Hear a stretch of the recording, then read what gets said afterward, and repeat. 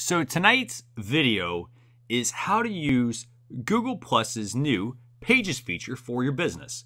And I'll tell you right now, this is something I'm extremely excited about.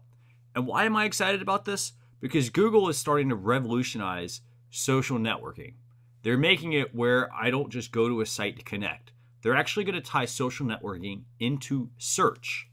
So we're going to quickly walk you through how to create a Google Plus page. The first thing you're going to want to do is you're going to want to log into your Google Plus account. Next, click on Create a Google Plus page in the right-hand corner. And now we're going to get to choose from a whole host of different categories: a business, a place, a product, a brand, a company, arts and entertainment, sports, and the all-encompassing other category. Next, you're going to want to put in a business name and a website if you have one. I highly recommend completing this information. Why? Because Google Plus will use this information to not only recommend your page within Google Plus, but Google is tying Google Plus into their search. This means more people will be able to find your page. So you're part of the way through creating a Google Plus page for your business, your personal life, etc. The next thing you want to do is you're going to want to add a tagline.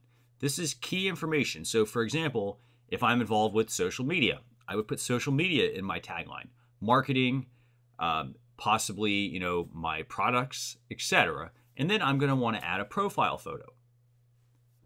Once you've done this, you're going to now end up with a Google Plus page that looks just like a profile. So as you can see here, my tagline appears right underneath my page name. And my page name has an identifier next to it. That identifier helps you distinguish between a Google Plus profile and a Google Plus page. You'll see why it's important in a few minutes. Now that we've created a Google Plus page, I wanted to show you what happens when you search for something and find the same name. On the left, I have my Google Plus profile. On the right, I have my Google Plus page, which is denoted by the little symbol next to the name. So let's say you want to search for something on Google Plus. Simply put the plus sign and then the name. And as you can see here, I found a lot of different pages that are on Google Plus. All I have to do, just like a profile, is click on it, and then I can add that page to a circle.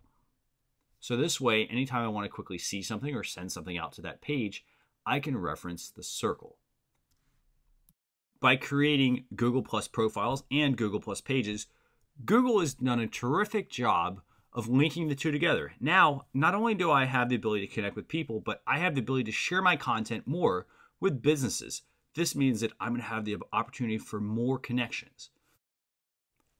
And by having more connections, this means you have more opportunities to not just be able to connect with people, but also to connect with businesses and to let businesses know about a product, a website, a service, what have you.